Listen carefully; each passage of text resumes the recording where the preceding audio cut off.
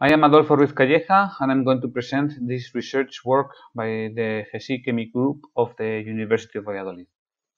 So in this work, we explored the research question, can we create Moodle tasks so we can offer learning activities in formal environments related to the students' informal learning experience?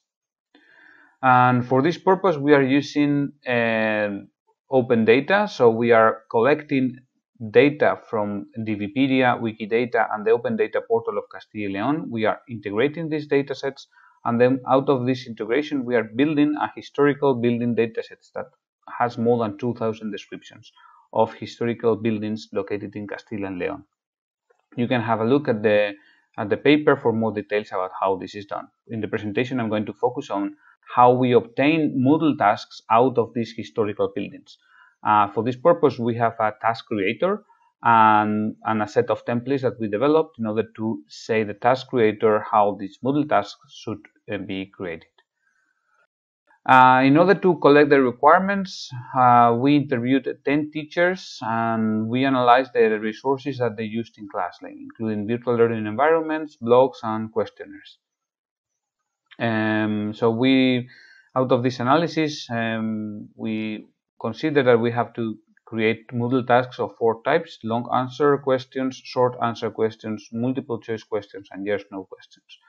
And all these questions should be highly personalized, as we are going to link these questions to the student's informal learning experience in his daily life. So here is an example of a long answer question. Here's a template and then one of the resulting questions. So in this template is applied to every castle, every entity that is of type castle, and then the constructor says, so find out when the monument was inhabited. Write down a story that may have happened in this castle, and then it goes with the image of the castle. And here you have an example with the castle of Catalañazor.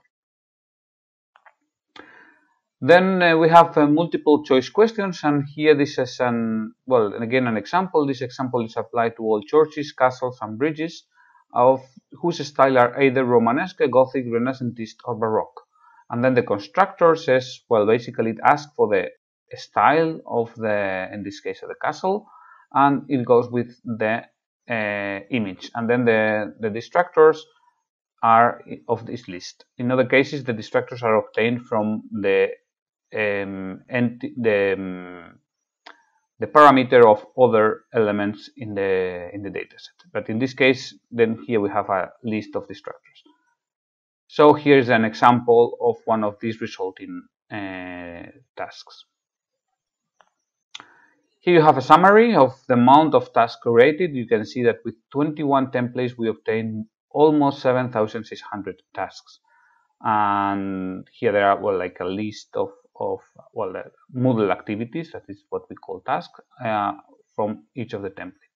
You can see that the effort of creating these templates is much lower than the effort of creating this big amount of activities. So then we can see one of the main advantages of this approach. The other advantage is that all these activities comes with a set of metadata that can relate them to informal learning tasks. You have more details in the manuscript.